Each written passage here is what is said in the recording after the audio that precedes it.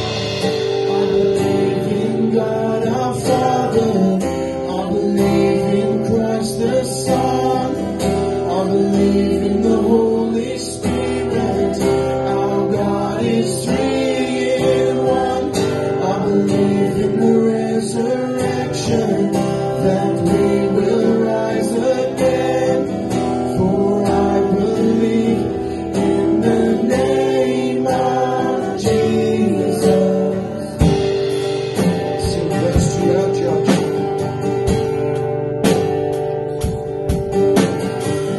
Our judge and our defender, suffered and crucified.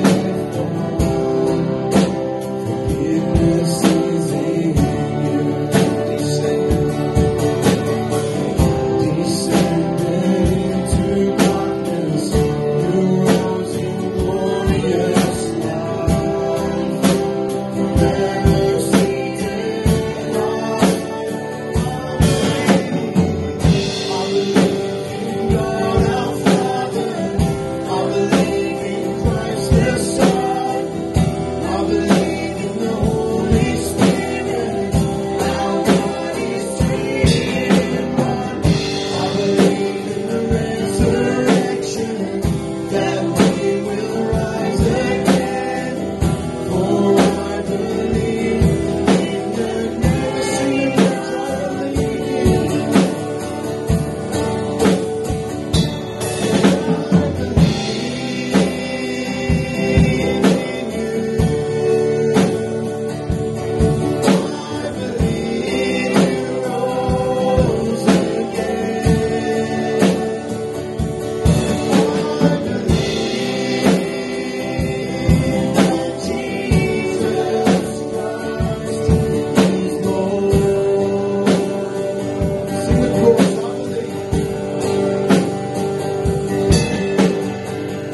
I believe in God our Father.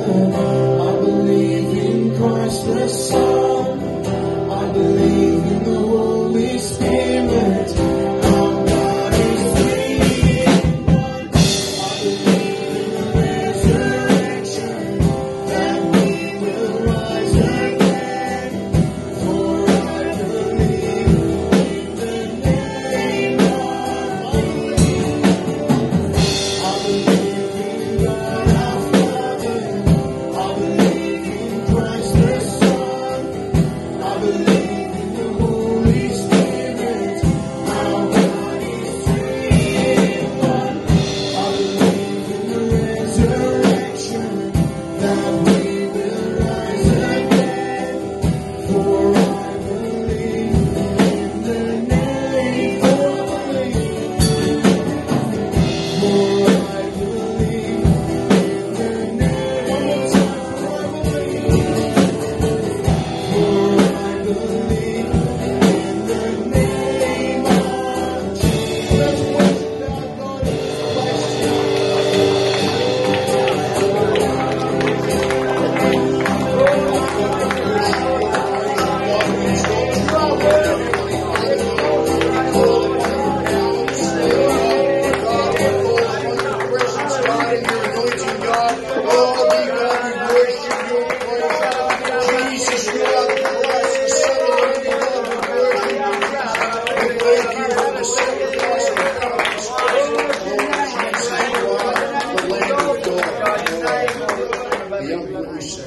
Hallelujah. Welcome out to church this morning, folks. Let's kick it off in a word of prayer. In James 5:6, it says, in the second section of that scripture, it says, the effective, fervent prayer of a righteous man avails much, or woman. And so I just want to encourage people this morning, let's pray like it's the last time that you can pray, and we need God to move in our lives because it's desperate. And there's a couple of desperate needs. Our pastor in Adelina, there in India, and he's preaching a revival. And we want to see God move. We want to see the Chennai church inspired and helped. They've been thrashed around by the devil for the last few years. Their pastor's been crooked, all that sort of stuff. And so we want to just pray for pastor, for words of knowledge, praying that God would use him in praying for the sick, that there'd be conversions in that church. We want to lift up Pastor Reddy and Joe in our baby Hornsby church. Pastor Jade and Mihi, his wife, in Manukau. They need a building. The people that own the building have said it's time to let's move on, find another building, so they need a building. And our Pastor Scott and Annie in Gdynia, just to pray that God would build a strong church there in Poland, and that God would just bring people in. You know, there's that whole unrest in Russia that's just right next door, you know, with Russia and Ukraine. And so let's just see that God would move in that, and God would speak to us this morning, a word in season for our lives. And that's obviously we're going to pray for Pastor Corey for that because he's preaching. So let's pray, and I'll get Marcus if you want to close us off in a word of prayer. Heavenly Father, God, we do worship you and praise you, God. God, we pray, God, that you would move this morning in our lives, God, for word in season, God, for direction, God, we need a miracle in our lives this morning. Heavenly Father, God, we pray that you would move, Heavenly Father, provide words of knowledge, God. God, for the matter God, and really, God, manifestation of the Holy Spirit. God, I pray that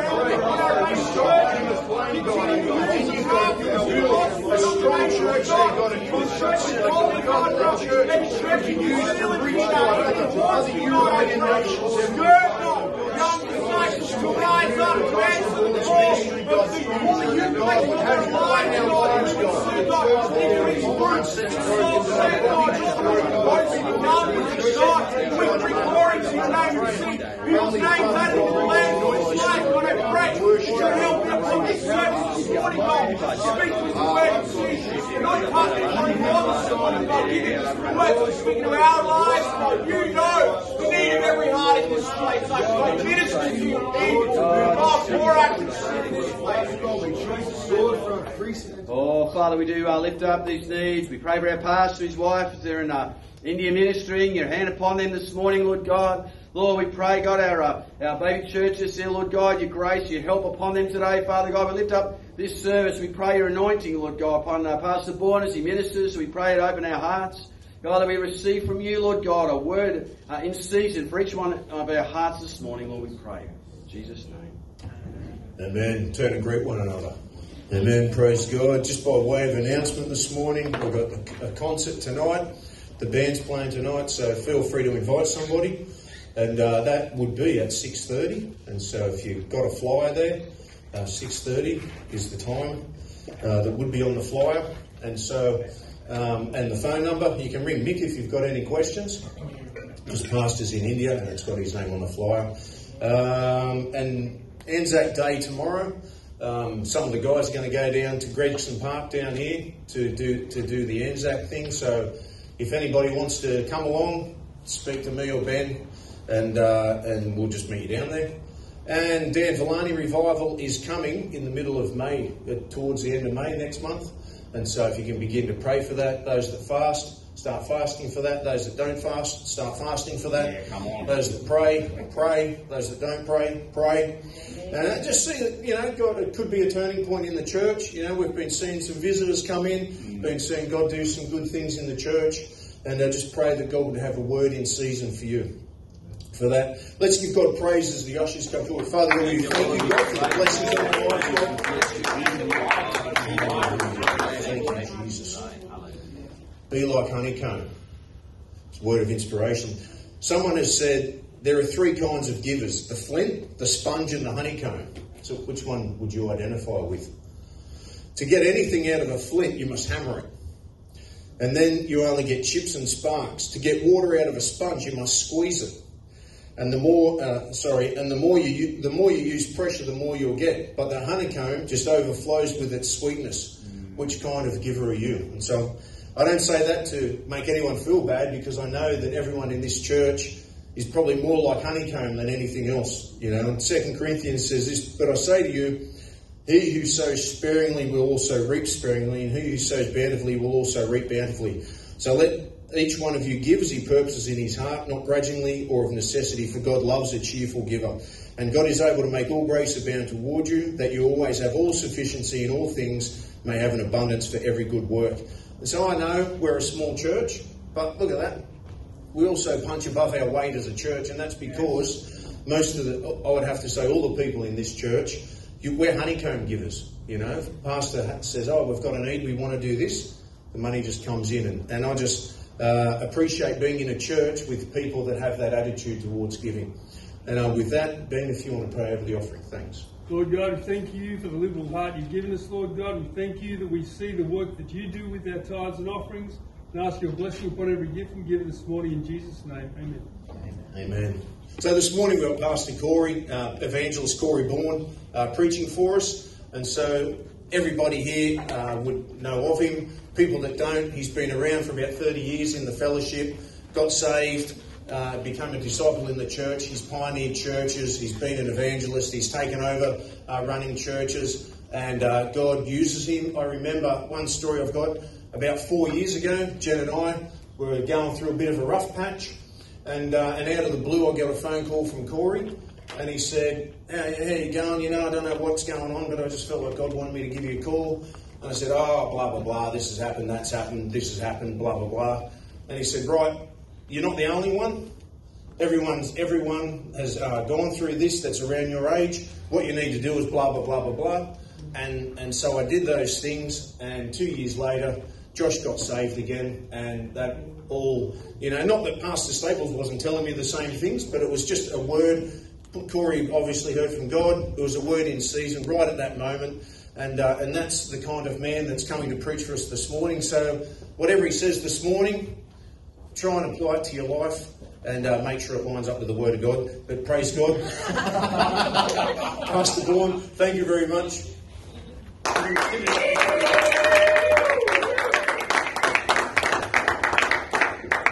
Good morning, are we on? Yeah, 1, 2, 3, 4, 5. Once I've got official off. Well, let me put my timer on. I'm liable to preach all day. I like to preach the gospel. Amen. If you've got your Bible this morning, always good to be in Newcastle. Love the Newcastle church, love Newcastle. I say everywhere I go around the world, they say, where are you from? I said, at the heart of greatness, you'll find someone from Newcastle. They get upset with me, but I'm still propagating that doctrine. Amen. 1 Kings 18, beginning in verse 17. Pastor gave me a call, asked me to come and preach for you guys the other week, and I wasn't quite sure what to preach. Anzac Day's coming up, so I've got a little bit of an Anzac illustration there at the start, but really sort of felt God wanted me to minister along these lines, and God actually gave me some scriptures this morning, or last night woke me up, in the book of Ezekiel, and this isn't part of the sermon, I just sort of felt stirred that this was something for this church. In the book of Ezekiel 38, Pastor Farrell just preached a great sermon about the Battle of Gog and Magog in Russia, what's happening in Russia. That was sort of 3-4 days before the Russians invaded Ukraine. And I felt God really stir me to the first 2 verses. It says, now the word of the Lord came saying, Son of man, set your face against Gog, the land of Gog, the prince of Rosh and Meshesh and Tubal, and the prophet against him, and say, thus says the Lord. And then it sort of led me to verse 11. And in verse 11, it talks about Gog being Russia, picking on somebody like Israel who's in peace. And God just said this to me, that in these days that we're in right now, the devil is picking a fight with the church. He's picking a fight with God's people on every level. He's trying to destroy our faith. He's trying to come against us and create fear and havoc and get people to drop away. Jesus is coming back, folks. Yes. We're living in the last days. And so I really sort of felt God saying to me that, I saw in your prayer room that this is the year of war, 100%, absolutely. We're in that time when Jesus is coming back. We need to be on the front foot and taking dominion. And so before I turn to the text, Anzac Day's tomorrow. I love Anzac Day. Going to the Anzac Day service. Used to go to the Shortland RSL when I was a little kid, and Cubs, dib, dib, dib, dob, dob, dob, and all that sort of stuff, and watch the service at 4:30 in the morning, and I'd go there and it was freezing cold. We'd never wear jackets, and I remember talking to Gavin Spruce a couple of months ago about that. It was just it must have been the coldest place to have the Anzac Day service ever. But it was a great time, and so I was always drawn to great endeavours in war. I joined. That's one of the reasons why I joined the Defence Force. I was in the Navy for 6 years. But one person asked me some time ago, "Are you a warmonger? Is that why you joined the Defence Force?" And I said, "What? No." And I said to him, without people that are willing to fight for righteousness and truth and what is right, then evil prevails.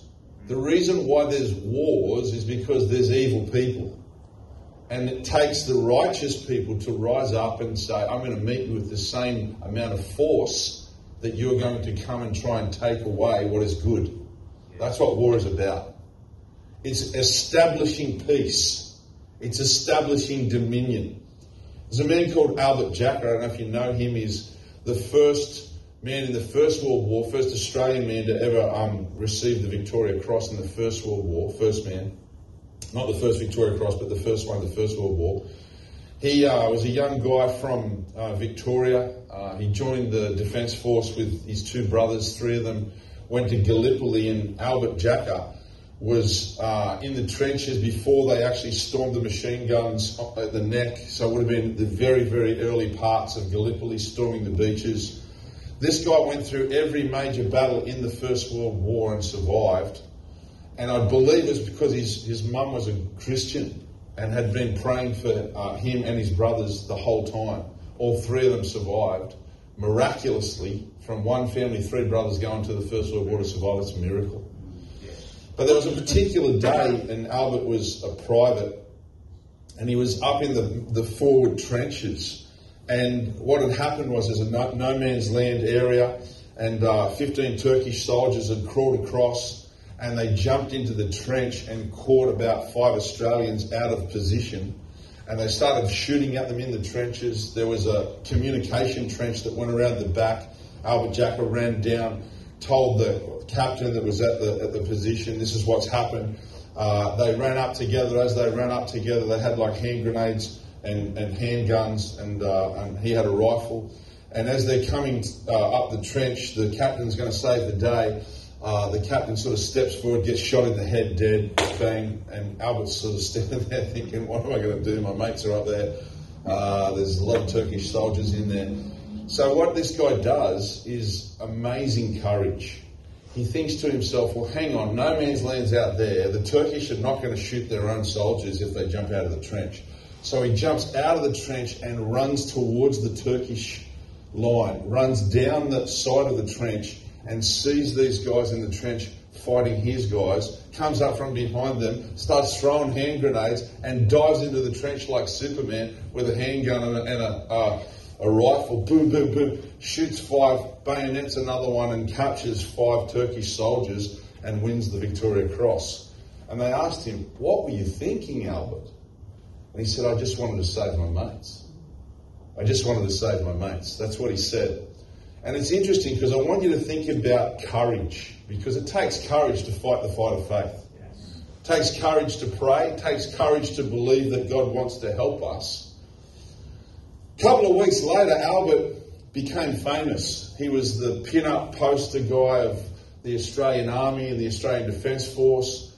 They used him to try and get more people to go into the Defence Force. But 2 weeks later, he found himself in the forward trench again, ready to run against the machine guns. When they stormed the neck, 6,000 soldiers died in less than half a day on that particular spot. 6,000 Australian soldiers. It's about the size of 2 tennis courts wide and about 3 tennis courts long, so probably about the size of this building, maybe a little bit bigger, twice.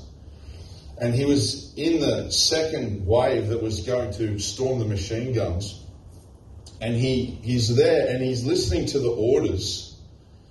And the lieutenant was standing on the end. He was on one end. And the guys, you've seen the movie Gallipoli, a lot of people have seen that movie. The guys jump up over the trench and the whole line of them just gets mowed down by the machine guns. He's listening to this and he turns to the lieutenant and he says these words. He says, this is not courage. This is not courage. This is insanity. What are we doing? We're wasting our lives. We're wasting good men's lives. This is not right. And as he's starting to argue with the lieutenant, more guys on his end of the line, they're all like, hang on a minute, Albert's not very keen to jump over the top. This is probably not a good idea. And so they're all sort of coming down, they're listening like this. He's arguing with the lieutenant and trying to reason with him. The lieutenant pulls his pistol out, puts it on Jacka's head and says to him, Albert, this is treason. You're going to do what you're ordered to do. And so he says, okay. He turns to these guys and said, listen, this is not courage. This is stupidity. What we're going to do is, if you want to survive, follow me. And he jumps up over the trench and he runs straight at the machine gun with his head as low as he possibly can and makes it across. 30 guys follow him and they actually get down behind a wall just short of the machine gun and they survive. 30 soldiers that were the only 30 soldiers that survived that day from that charge. And I thought about that and I thought, you know what? Sometimes as Christians, we can do and say dumb things. Yeah? We can take unnecessary risks. Because listen to me, our main adversary is ourself. Amen? Your flesh, you, your stupidity and your willingness to be stupid and do dumb things. Yeah? That was a dumb order that somebody's given. But Albert's, he's going, okay, right, I need to follow the process here. But his courage won the day. And I want to think with you about the whole idea of courage. I want to have a look at Elijah. Let's read our text. 1 Kings 18, beginning in verse 17. It says, my Bible has a heading. The title of my sermon is Blood and Fire is Needed. If we're going to fight this fight, supernatural battle, we need blood and fire. Amen? It says, and it happened when Ahab saw Elijah that Ahab the king said to him, is that you, O troubler of Israel? Imagine coming to church and pastor says, is that you, the troubler of the church? And he answered, I have not troubled Israel, this is Elijah, but you and your father's house have, in that you have forsaken the commandments of the Lord and have followed the Baals, false gods. Now therefore send and gather all Israel to me on Mount Carmel, the 450 prophets of Baal and the 400 prophets of Asherah, who eat at Jezebel's table. My Bible has a heading, it says Elijah's Mount Carmel victory. Listen, we need to have victory as born-again believers when it comes to the supernatural realm. We need victory. We need dominion. This is what the devil is fighting us for right now in our nation. So Ahab sent for all the children of Israel and gathered the prophets together on Mount Carmel. And Elijah came to all the people and said, how long will you falter between two opinions? If the Lord is God, follow him, but if Baal, follow him. But the people answered him not a word. There's many people today, you ask them about God and Christianity and they just got nothing to say. It's like they look at you dumbfounded. They can't understand that the world is truly a spiritual place. Then Elijah said to the people, I alone am left a prophet of the Lord, but Baal's prophets are 450 men. Therefore, let them give us 2 bulls.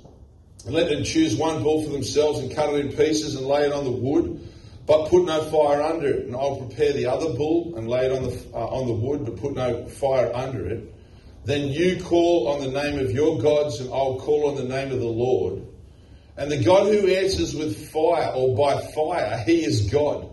So all the people answered and said, it is well. It's like they found their voice. They want to see people want to see supernatural things. It's just that they don't want it to be God. They want it to be some dumb, stupid witchcraft, satanic evil, some sort of spiritual feeling, but they don't want God to tell them what to do. This is reality. This is the generation we live in. Now Elijah said to the prophets of Baal, choose one of the bulls for yourselves and prepare it first, for you are many, and call on the name of your God, but put no fire under it. So they took the bull which was given them, and they prepared it and called on the name of Baal from morning until noon, saying, O Baal, hear us. But there was no answer, no voice, no one answered. And then they leapt about the altar which they had made. You get the picture. They're yelling out to a false god. Nothing's happening, so they start to leap about like demon-possessed frogs. 450 of them. See, this is the stupidity of false religion. This is the stupidity of Christianity without Jesus. Yes. This is the stupidity of Christianity without the power of the blood, without the power of the Holy Ghost, the fire of God. You can't live a spiritual life unless you're connected to the blood of Jesus Christ and filled with his power. False religion is rampant in our nation. Our nation is gripped by fear. It's gripped by Antichrist. It's gripped by Jezebel, immorality. It's gripped by all sorts of evils. And it needs us to take the fight to the battle, to the gate. Verse 27 it says, and so it was at noon that Elijah mocked them, saying, cry aloud, for he is a god. Either he is meditating, or he's busy, or he's on a journey, or perhaps he's sleeping and must be awakened. Has anyone ever been mocked for your Christianity? Yeah? You ever been mocked? Tell people about Jesus you're mocked. I really, really liked the COVID last 2 years. People, I'm sharing Jesus, they mocked me. I'm like, what? What do you believe in? What do you believe in? Because your sporting gods, they're nowhere to be seen. Your money's not helping you anymore. Tell me what you believe in that's helping you in this time of pandemic and confusion and fear. Is there anything? And they look at me and, they're all put out. Because you challenge the fact that they believe in stupidity. Listen, God wants us to challenge people's faith. And ask them, what do you believe? Who do you believe in? Do you believe in yourself? Well, yourself hasn't been able to change anything in the last 2 years, really. Yourself's been locked up. Who would have thought that the whole world would lock up one of the most rebellious nations in the world for more than 6 months? Huh? I thought about that. I thought that's a spiritual thing. To lock Australia inside for 2 months at a time, 4 months at a time, in some places 6 months. That's miraculous. The devil's pulled it off.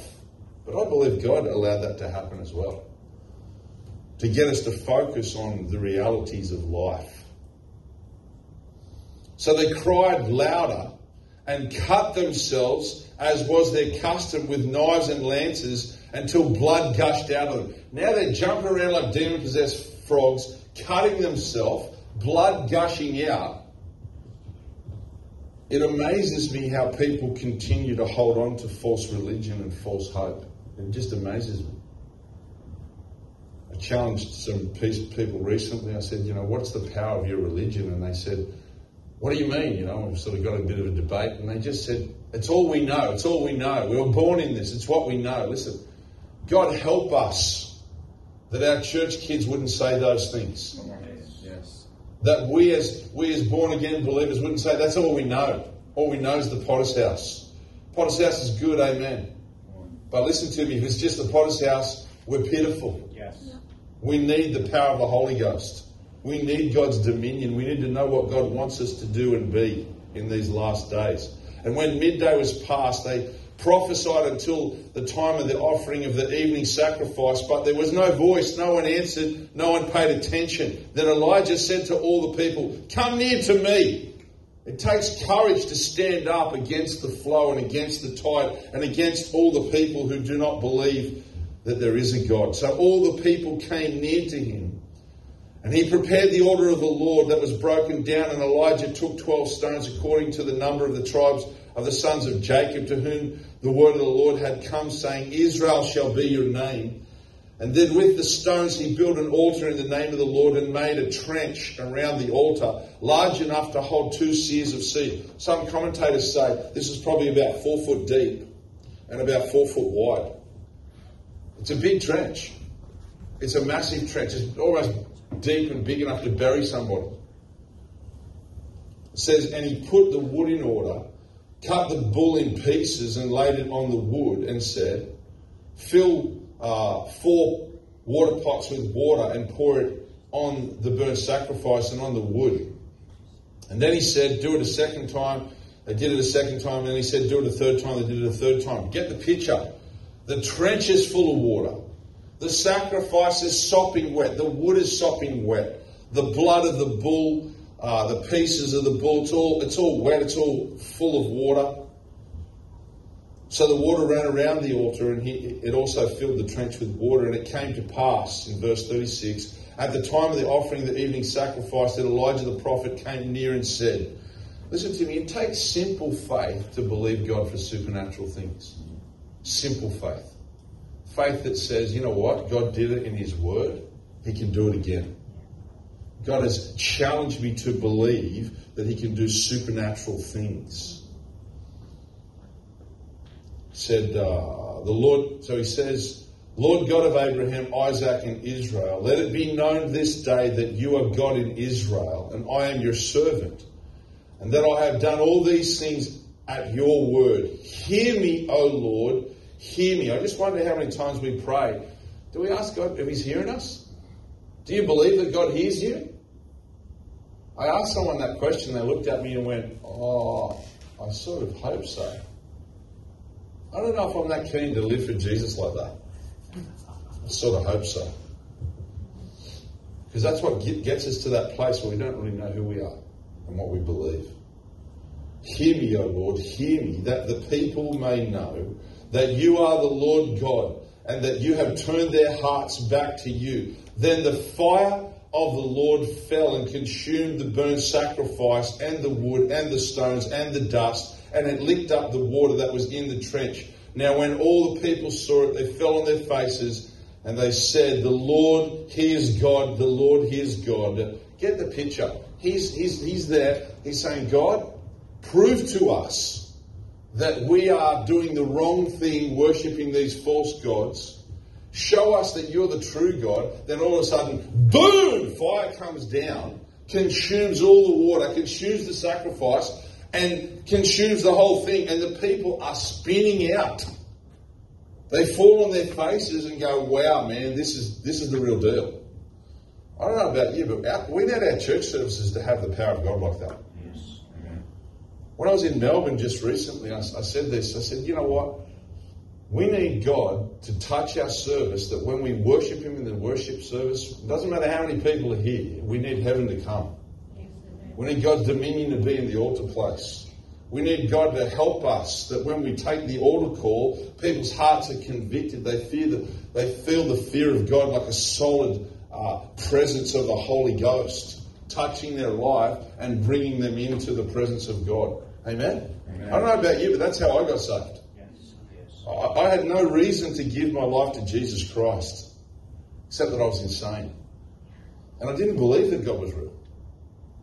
Last verse. And Elijah said to them, seize the prophets of Baal. Do not let one of them escape.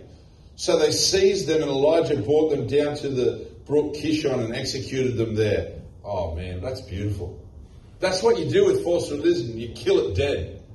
Amen? Amen. Took courage. I'm thinking, this he's standing against, the Bible says, the whole nation. I'm thinking, is the Bible exaggerating? If it was the whole nation, there's a lot of people there. 450 prophets of Baal, the 400 prophets of Asherah, 850 of them against one guy. Took some chutzpah, courage, right? Something inside him said, you know what, this is not right. And I believe that God has allowed us to go through this pandemic to touch something deep in us. So this is not right. God's kingdom has to have dominion. We need to have the end times revival that God wants us to have. Who knows the Salvation Army? Yes. What a tragedy the Salvation Army is to Australia and to the world. What a tragedy. It was a very powerful movement. Their symbol is blood and fire. Their logo, their slogan, we live by blood and fire. I've started asking Salvation Army people, what does this mean? They can't answer. They don't know. And I thought to myself, I don't want my church to be like that. I don't want us to be generational and then lose what God's doing in our lives. Okay, I believe I'm going to see Jesus come back, but listen to me. The gospel must not be watered down. Yes. The power of the Holy Ghost to save souls. The revelation that God gave William Booth is that he had a dream one night. And in the dream, he saw a lake of fire, and he came to the edge of the lake of fire, and there was people from his neighbourhood and people that he knew, friends and family, that were drowning in the fiery lake, and they were crying out, and he was trying to help them and save them, but every time he got close it was too hot and he couldn't save them, and he woke up in terror. And the Salvation Army was birthed. Listen to me. Don't say sorry to people when we tell them that they're going to hell. They need to know that they're going to hell. Come on. They need to know that hell is real. They need to know that the fires of hell are going to consume their souls. This is part of the battle, is that in every warfare, the enemy wants to play down what's actually happening. The devil is trying to beguile people's minds so that they get distracted by all sorts of stupidity and not understand that the whole world is going into a spiritual coldness, a spiritual death, where they're believing in all sorts of nonsense. That's what's happening. I want to have a look at that whole idea of spiritual coldness. In verse 17 it says, "Then it happened, when Ahab saw Elijah, that Ahab said, 'Is that you, O troubler of Israel?'" I want to ask you, does anyone ever hassle you because your Christianity hassles them? Because if your Christianity is not hassling them, you've got a problem. The Bible says, "Woe when all people speak well of you." And I'm not saying that you want to pick fights with people. I'm not saying you want to be, just a real jerk to people. I'm not saying that. But when you find yourself in a situation and a conversation about the Mardi Gras, about same-sex marriage, about whatever it is that's challenging the righteousness of the Bible and the truth of God's Word, then it's our responsibility to stand up and say something. It's our responsibility to say, that's not right, that's insanity. That's same-sex marriage? Are you kidding me? What insanity is that? Forget the science. It doesn't make sense. It's a one-way valve. It's that simple. It's Adam and Eve, not Adam and Steve. It's fairly simple. Like, just recently they were asking, politicians, what is a woman? I said, they can't answer a simple question, what is a woman? The world's gone wacky. Yes. It's losing its moorings. They can't tell us. How many dictionaries are they? Forget the Bible. They're ripping dictionaries apart and burning them and throwing them away. They're useless. Society is based upon truth and communication. And without the words to communicate, what are you communicating?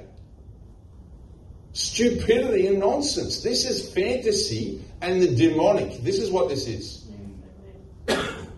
Absolutely 100%. Our nation is gripped by fear. It's gripped by turmoil. It's gripped by all sorts of stupidity. In verse 21 it says, "And Elijah came to the people and said, 'How long will you falter between two opinions?'"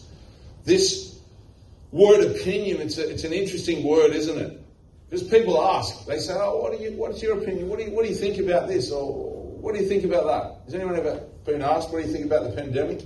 As a Christian, what do you think about the virus? What do you think about the vaccine? What do you think? What's your opinion? This word opinion, it means a view or judgment formed about something, not necessarily based upon fact or truth or knowledge. It's interesting because people have their opinion, don't they? You know the problem with opinions? They're like noses. Everyone's got one.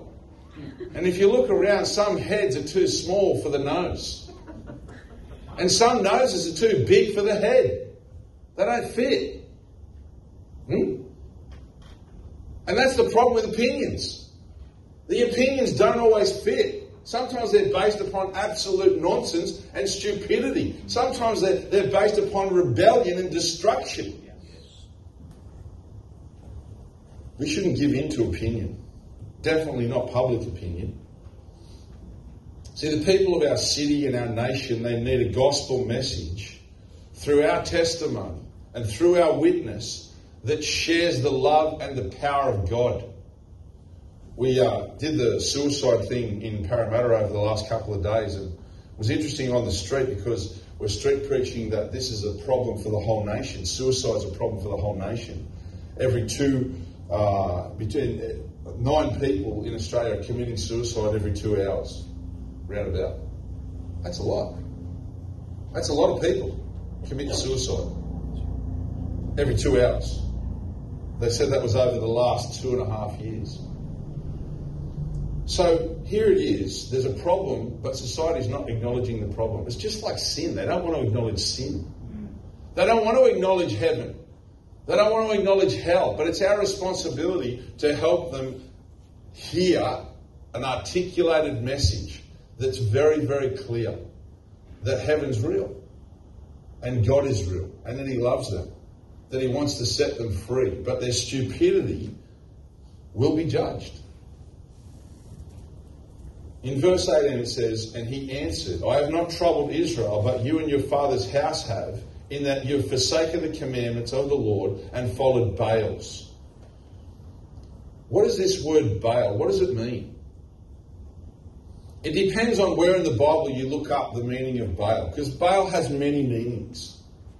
And that's, in my mind, as I'm studying this is a great picture of the devil and his kingdom.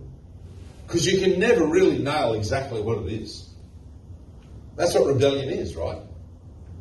That's what witchcraft is. That's what, when people speak words, soothsaying words in relationships to manipulate. It's like trying to nail jelly to actually get to the truth.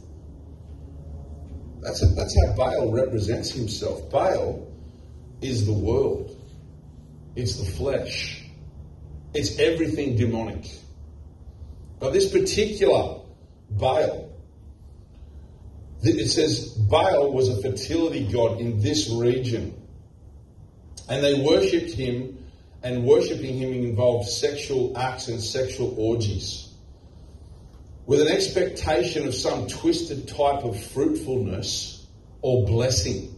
I don't know about you, but that sounds weird right there. Huh? But listen, let me ask you this. Our nation is gripped by all sorts of insanity. Definitely pornography and perversion. The world is gripped by pornography and perversion. The world is gripped by fantasy games. Demonic fantasy games. Zombie fantasy games. All sorts of... I looked it up and I'm thinking, man, some of this stuff, like, what is this? Witchcraft fantasy games that people play all the time. See, they worshipped an idol which was in the shape... Get the picture, right? So here's Jezebel and the prophets, these particular prophets. The altar of the Lord is in the temple, and then off to the right-hand side, they've erected a couple of statue idols. And some commentators and historians say one of those was probably a king that existed some time ago, and the other one was a huge 12-foot male anatomy piece, a penis. This is what they're worshipping. Think about this. This is insanity. The whole nation's worship. This is God's people worshipping sexual perversion on another level. I thought about this. This is where our nation is. Our nation's worshipping sexual perversion, immorality, and twisted stupidity when it comes to morals on another level. It doesn't even make sense. When they can't tell you what a woman is, something's wrong.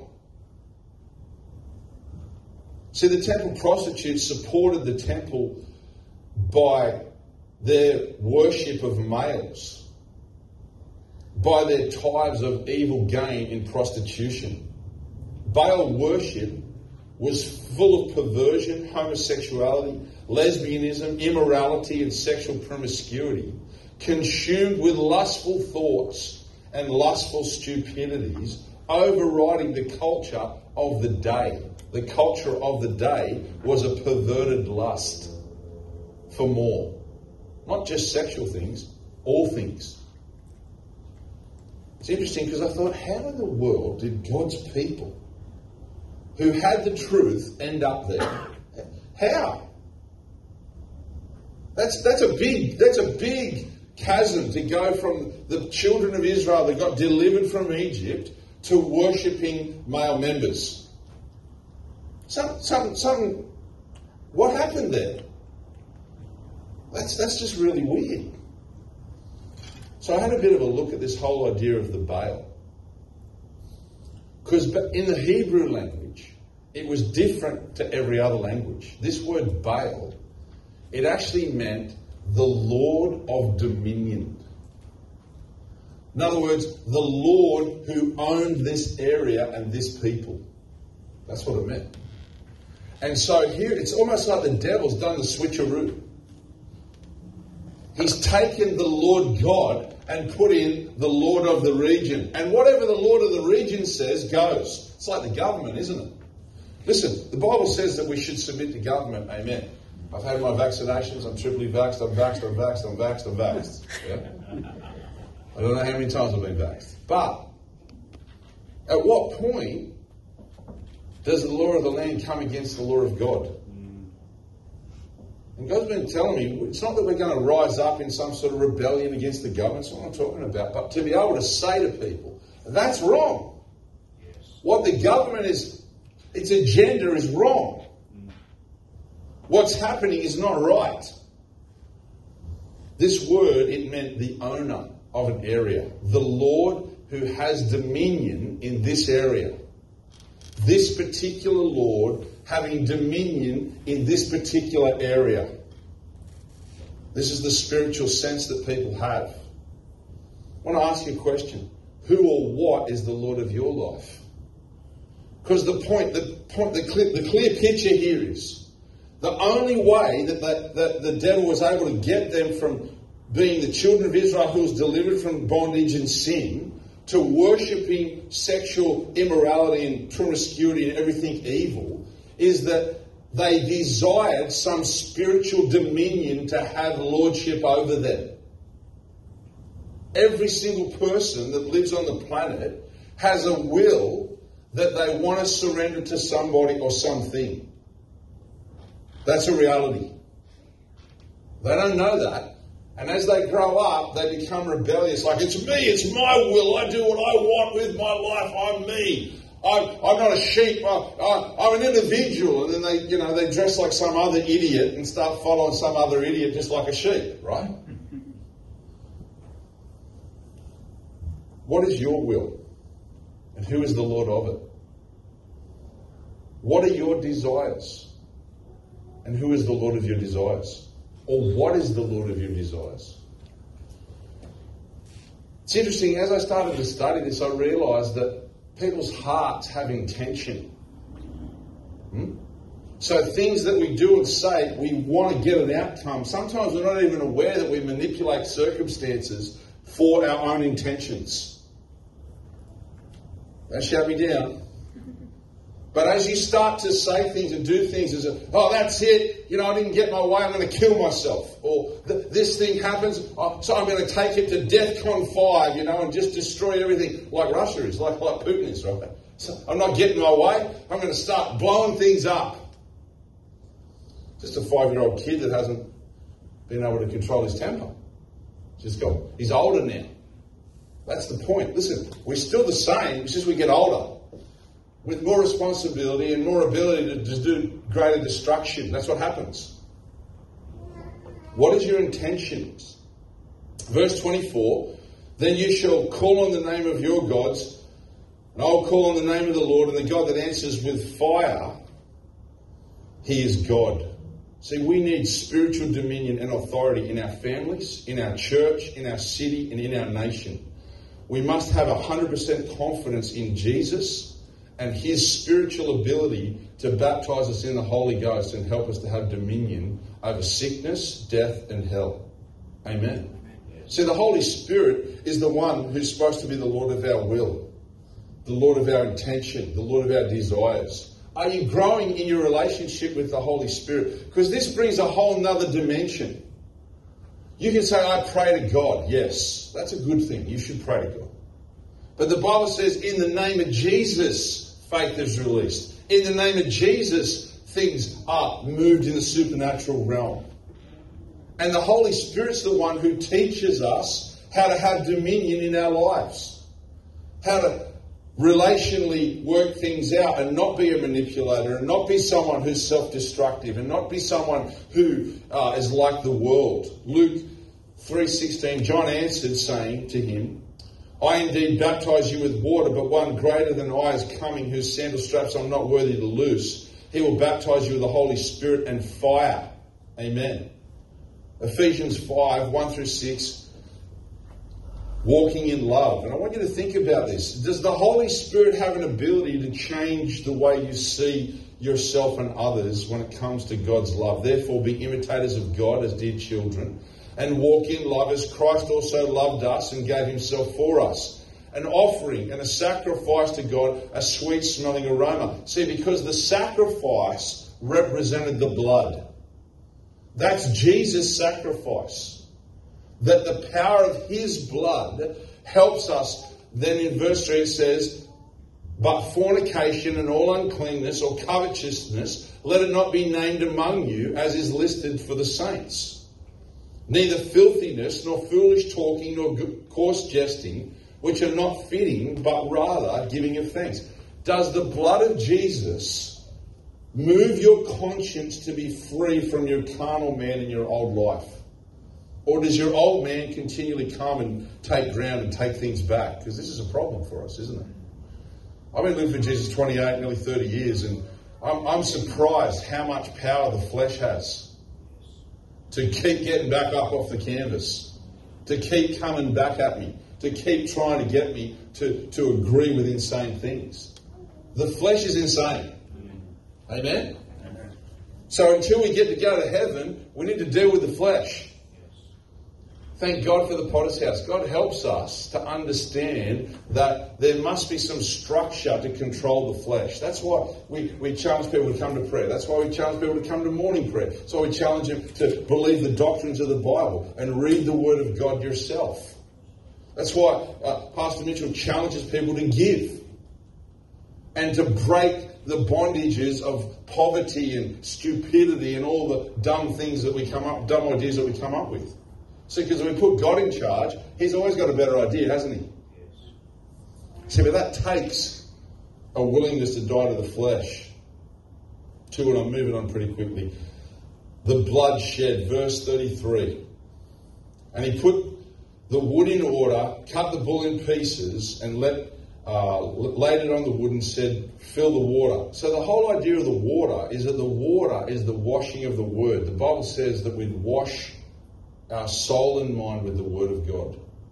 I want to ask you, do you read the Word of God knowing that it can clean your mind? Or asking God, clean my mind. I need a clean mind. And people say, we go to church, Pastor, we've got clean minds. You liar. It's the truth, right? Because some days you could just be walking through life and you're just tired and whatever, and you just sort of like, and then all of a sudden a thought comes and then it just starts to think, oh no, I shouldn't be thinking that.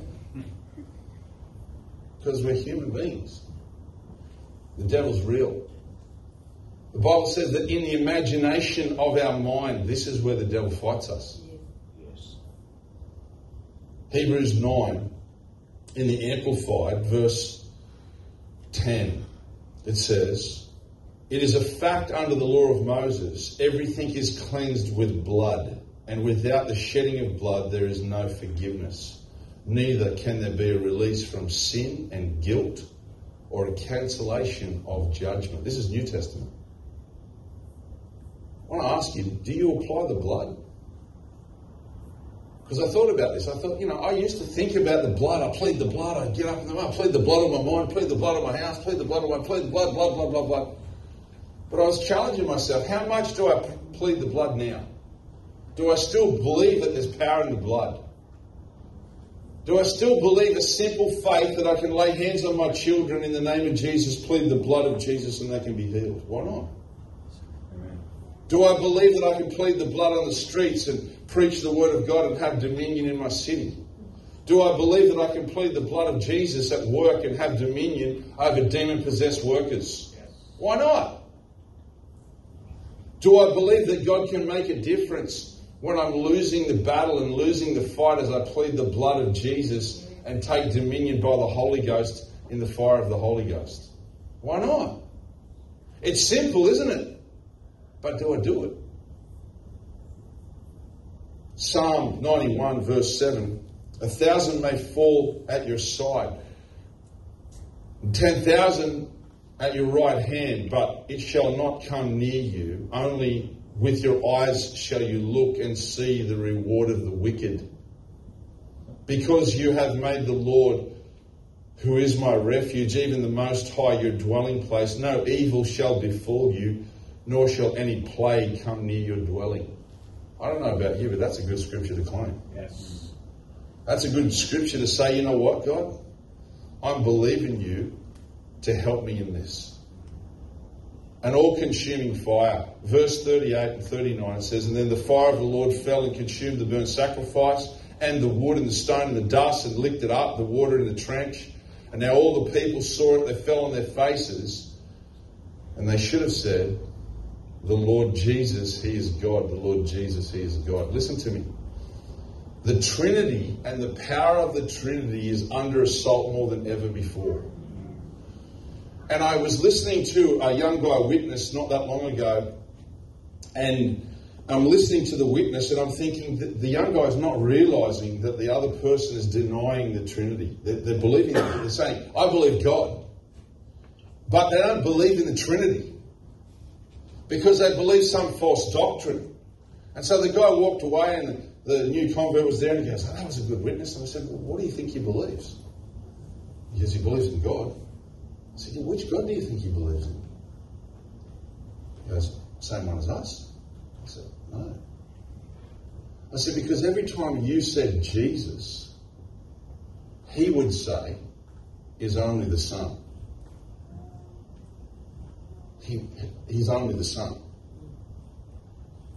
Because the devil doesn't like to acknowledge that Jesus is God and came and defeated his power. The Trinity is under assault, and we need to be able to articulate what it is to worship the triune God, Father, Son, and Holy Ghost. I know this is simple doctrine, but listen, the devil knows how to take power away from us. Yes. And the power is in the connection of God the Father, God the Son, and God the Holy Ghost. Because if you're not connected to all three, how are you able to traffic through your life and hear the voice of God, and thus says the Lord, and be able to steer your prayers and steer your life? We need God to be who he is, yes. All powerful, all knowing. You ever heard that saying? He's on fire, she's on fire. Heard that saying? What does it mean? I asked someone recently what this meant. They looked at me like a bit of a... I said, I remember people used to say, you were on fire. And they looked at me and said, yes. And they used to say, you were on fire as well. And I said, yes, they did. I said, how about we go to the altar today and ask God to help us? Because we need to be on fire again. Yes. We need to stir up what God has done in our lives and the promises that he's given us. See, the spiritual perspective of fire, I want you to think about this, because fire has three elements: heat, fuel, and oxygen. Without one of those, fire doesn't exist. We need to be able to be combustible. That the Holy Ghost would use us in a fiery way, a new fiery way, a fresh wind of God's power and fire in our nation. Not a new doctrine, no. But the power of the Holy Ghost to bring to life all the promises and all the prophecies and all the prayers. I've been praying this prayer. Tell me if you think I'm crazy.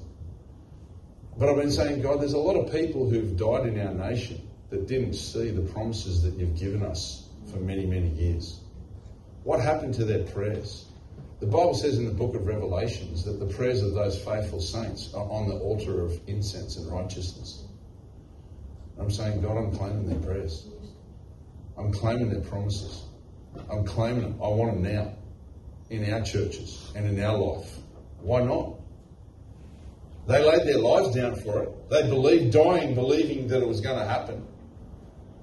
Why can't we reach into the storehouse of heaven, our Father in heaven, and bring down the dominion that these people have fought for? Listen to me. Evil doesn't happen until people's wills line up and the will of evil and the will of a man, bang, and evil. That's how evil is perpetrated. But the same is true as God's kingdom. Is that his will and destiny happens when the will of a man and woman surrender and invite his dominion, his kingdom and his power. It's all about the will of man. That's what the devil's fighting for. If we are spiritually on fire, there should be a courage that is courageously contagious in us. Have you got it? Amen? Why not? There should be a compulsion to do right and to be righteous. There should be a zeal and a boldness that helps us to understand the Word of God and articulate that and not be scared about the outcome. There should be a creativity to win souls and to be able to touch people with the life that Jesus died for, the abundant life. There should be a motivation to keep on fighting to our last breath and not give in and not give up.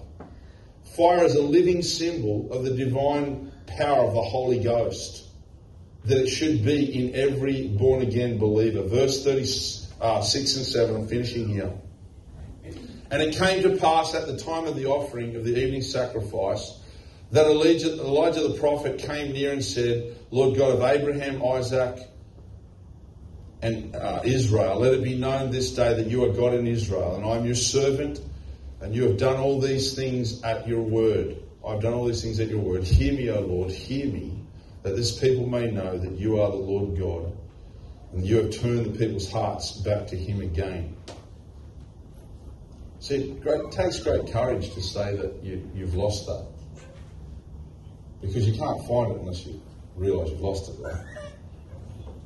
Book of Acts 2:33, it says, therefore, being exalted to the right hand of God, having received the Father the promise of the Holy Spirit, he poured out that which is now you see and hear. This is Peter, and he's saying, listen, Jesus is at the right hand of God, ready and willing and able to pour out his power. Are we asking for it? Are we believing God for it? I changed the scripture, and you can shout me as a heretic later. I changed the last bit of the verse, and I said, the men and women filled with the Holy Spirit, the Lord God of Pastor Mitchell, Pastor Walsh, Pastor Staples, let it be known this day that you are God in my house, that you are God in my heart, you are God in my church, that I am your servant, and I've dedicated my life and family to your kingdom and your word. Hear me, O Lord. Hear me, that this city may know that you are the Lord God, and you have turned their hearts back to you again as I testify of your greatness. Why not? That's all I have this morning. Let's bow our heads. I want to bring a challenge. I don't know if everybody's saved this morning, but I really felt God pushing me to preach along these lines. I've preached this sermon around a little bit, and the Holy Spirit keeps saying to me that time is short. We need to be right with God because Jesus Christ is coming back. Time is coming to an end. I want to ask us this morning, are you saved? Do you know Jesus Christ as your Lord and Saviour? Because when Jesus comes back, time will end. When you die and pass through to eternity, is Jesus the Lord of your life? Has he washed your sins away? Is he able to forgive you because you've repented with a humble heart and said, Lord, I'm a sinner. I want you to save my soul and be the Lord of my life. With every head bowed and every eye closed, maybe you're not saved this morning and you need to give your life to Jesus. You'd raise your hand and say, yes, Pastor, that's me. I want to make sure that my heart is right with Jesus. I'm backslidden. I haven't received Jesus. My heart is far from him this morning and I need salvation. I need the miracle of salvation. I want to know that heaven would be my home and hell would not be a judgment upon my life. Here's my hand, amen. I need God's love, his kindness. Anyone at all? Amen. Okay, I believe that we're all saved this morning. But listen to me, I prayed last night and on the way up here that as we would answer the altar this morning, that God would fill us with his fire. That God would touch us in any dead area in our life. That he would encourage us. That he would uplift us. That he would make the difference because he is the difference maker. So what I want to do is I want to open the altars and I want you to come. If you don't usually come to the altar, I want you to come to the altar. I want you to spend some time praying and asking God to help you in whatever area you're challenged. I'm going to lay hands on everybody and I'm going to believe that God's going to help us and fill us with his blood and his fire afresh. Amen. These altars are open. Come down the front. If you don't usually come to the front, please come to the front. Come sit on the front row. Come and spend some time in the presence of God. It's humility that releases God's dominion and God's destiny. Shanda barrebe kialaba sando borobo bobo soro bobo borrebe bebe bebe be. Lord, we worship you, God. We agree together in the Holy Ghost, Lord, your power, your dominion, Lord God, your blood, your kingdom. Shando bo sarabanda. Lord, we pray right now, your power, your Holy Ghost anointing. Sharabala baba baba. Kiando bo sanda barrebe bebe bebe be. Jesus, touch us, Lord God. Fill us afresh with your power and your anointing, God. We break the power of every lie and every bondage that comes against us, Lord God. The power of the Holy Ghost. Shando borebe siki alaba sando robo bobo bobo shanda. Thank you, Jesus.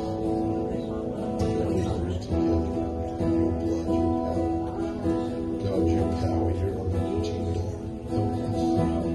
Shalaba sando borebe bebe bebe bebe. The blood of Jesus sets us free. Shalaba sando borebe bebe bebe. Kiando borebe siki anda baraba sarabanda barebe bebe bebe.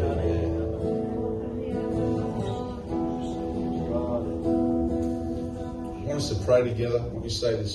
Jesus, I thank you that you died on the cross for me. Pour out your Spirit upon my life. I ask you to fill me with your power, with your fire, the fire of the Holy Ghost. I plead the blood of Jesus on my mind, on my spirit, on my flesh, on my soul. I plead the blood of Jesus on my city and on my church and on my family, my unsaved family. Save them, Lord. Touch our nation. Help us. Give us your kingdom and your dominion. I pray for wisdom to articulate the power of salvation, the power of miracles, and your kingdom.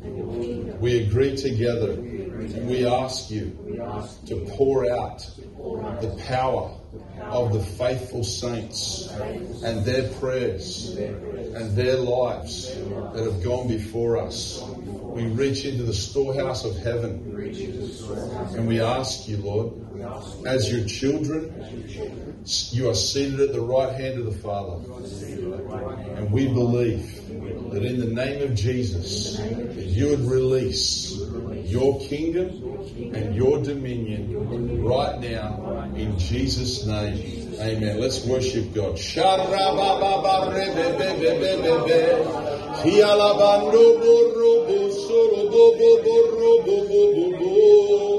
Kialabasando borobo siki ere bebe bebe bebe raba baba sanamanda rebe bebe kiando borobo sara baba raba baba.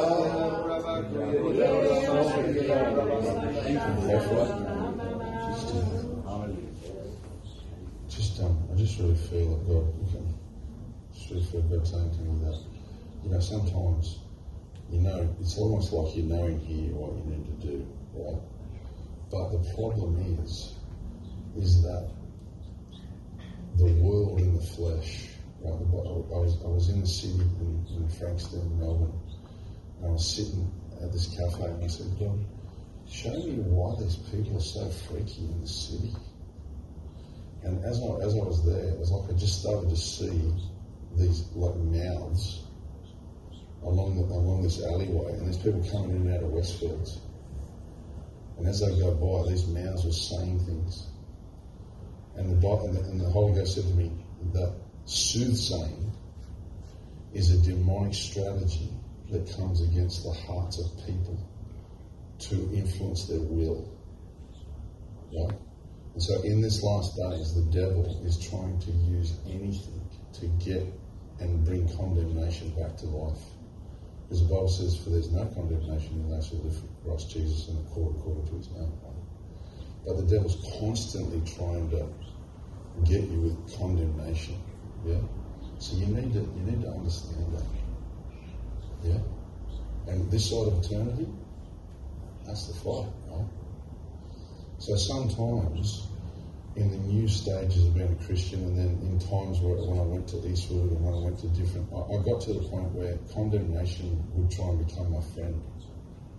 It's almost like come to me, it's all right, Corey, we love you. The rest of them don't understand, but we love you. And it was like condemnation became like a friend. I'm like, hey, what in the world? This is demonic.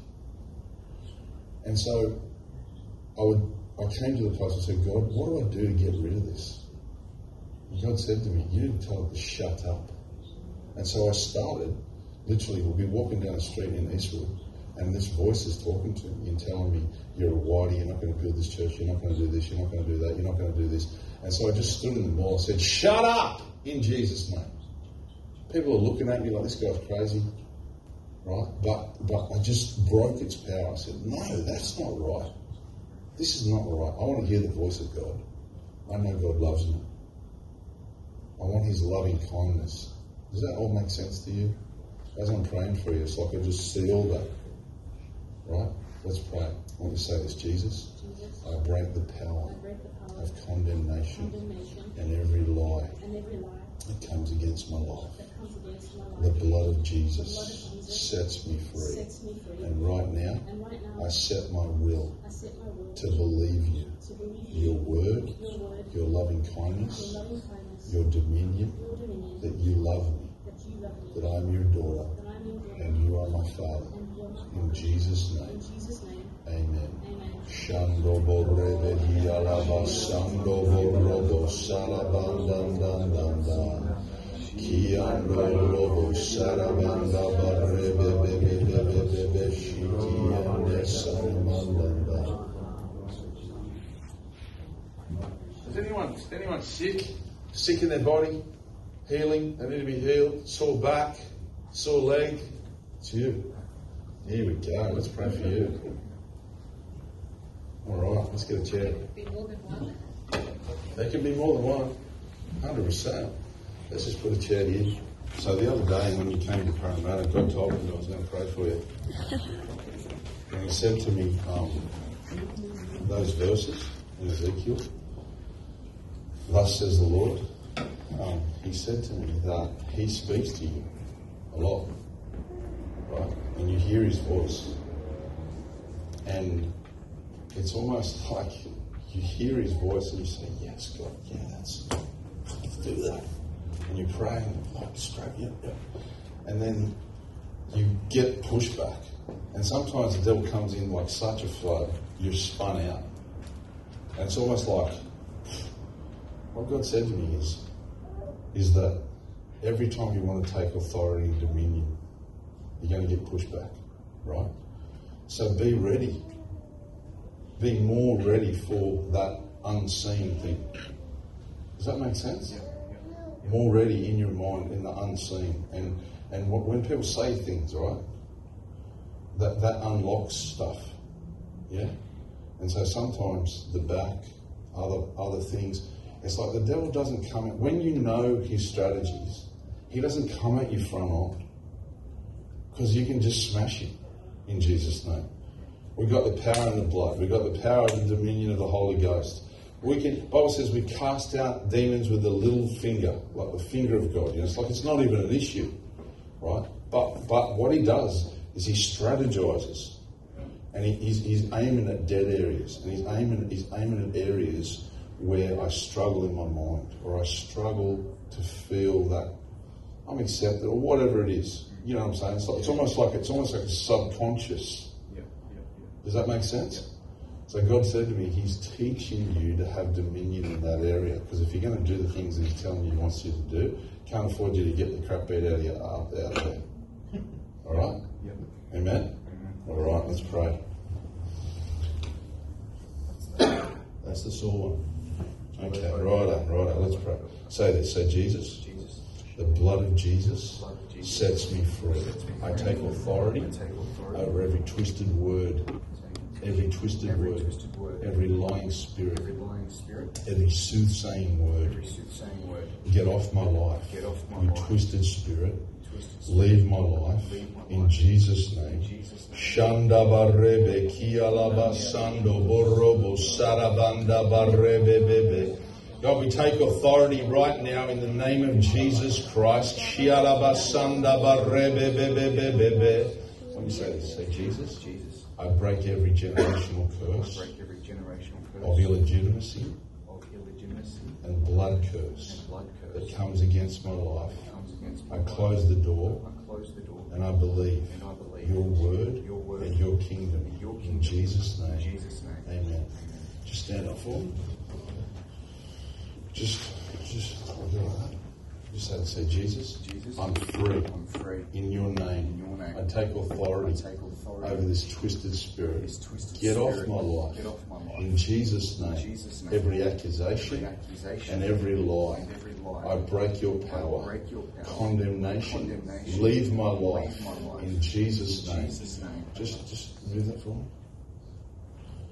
Does it feel better? Try. Yeah.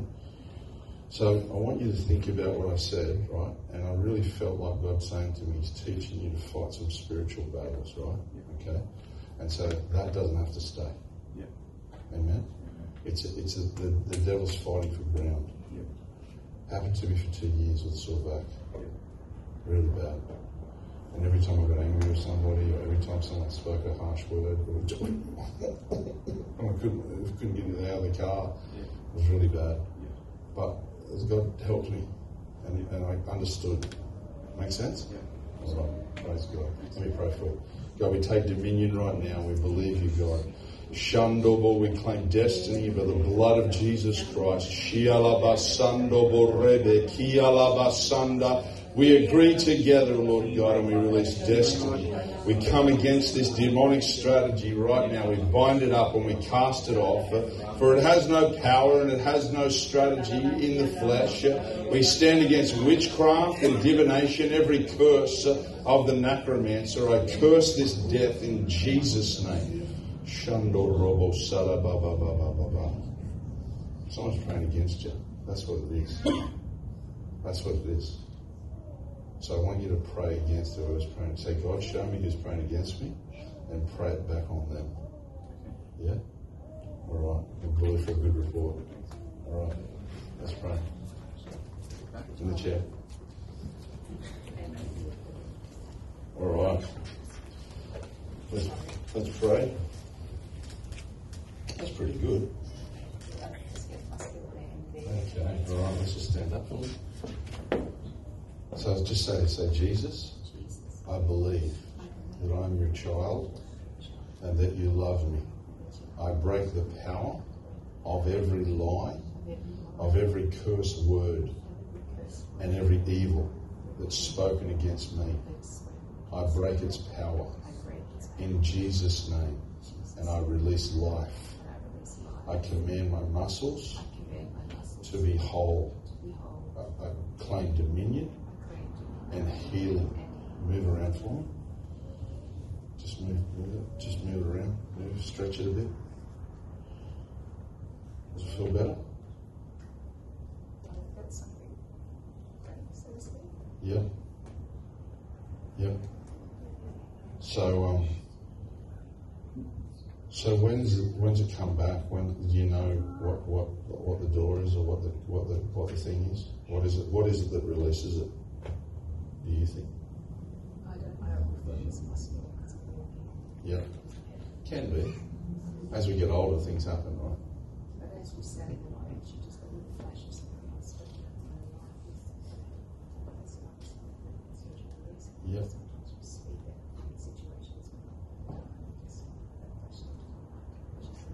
Yeah. Yeah. And you've been praying for stuff, for specifically breakthroughs, spiritual breakthroughs? Also the results of the heart. That's what the E is about. That's why the E comes against you. Because Yeah, so let's just pray. Jesus, I put on the helmet of salvation, the breastplate of righteousness, the belt of truth, and the preparation of the gospel. I thank you for the shield of faith and the sword of the Spirit. Teach me, Lord, to have dominion in my own mind with my words and with my intentions. I break the power of the stain of iniquity, and the blood of Jesus sets me free. I break every curse of words and blood curse in Jesus' name. Shando borebe kialaba sando borebe bebebe. Leave her in Jesus' name. Shando bo kialaba sanda bababa. Rebe kianda basa. Come open in Jesus' name. Shendi alaba sando borebe bebebe. Amen. Better? Better? Amen. All right. Praise the Lord. Thank you very much for having me preach. Thank you, Pastor, if you're on there. If we see you in the weeks to come, praying for Pastor Stapes to have just a victorious time there. He's telling me he's just going over to preach revival as Stu was praying. Let's believe that God works miracles through the pastor, and he comes back with just an awesome report. And one of the things I was praying was that while he's away, this church would grow. This church would grow spiritually and in numbers as well. Amen? Amen. Let's give God clap for him as us. Praise